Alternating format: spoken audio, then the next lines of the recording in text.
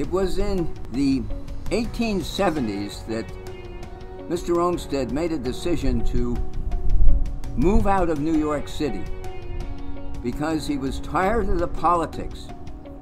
He was tired of them changing what Central Park was to be. And Olmsted said, I can't take it anymore. And so he met some friends up here. So when he came to Boston, he was told that here's the way, the path that we want for our park. And they took him to Jamaica Pond. And when he got to Jamaica Pond, he just looked around. And he was so amazed. And he simply, after a day of walking around the area and into the forest and along the waters and in the glacier-designed hills, he simply said to people, we don't have to change anything in nature, that this is perfect. And so he went to work. And the park was actually the last of the 5 parks. As they walked around the pond, and as they drove from Beacon Hill in their carriages, all the way from the Charles River, all the way to Franklin Park, they would circle the pond. And then I imagine they took the eastern side, a shorter route, so perhaps they could watch the sun setting behind the hill.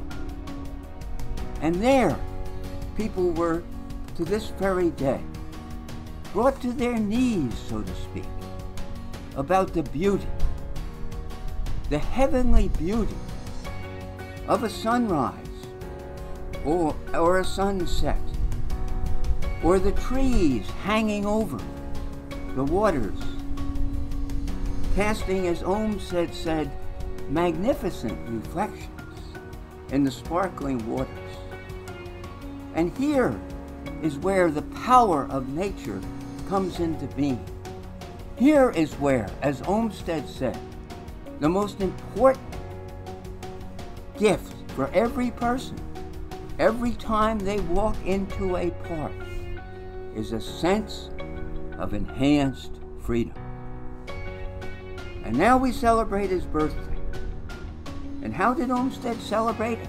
He never talked about his birthday, but he talked about the birth of America, and he'd read the poetry of Emerson. By the rude bridge that arched the flood, their flag to April's breeze unfurled. For here once the embattled farmer stood, and fired the shot heard round the world. And every July 4th, Olmsted would get up early, and he'd walk and he'd take his rifle up, and he'd fire into the heavens, so that the sound of that first shot would still ring throughout the country. And freedom, the cornerstone of American democracy, would be round us forever. And now it is our opportunity.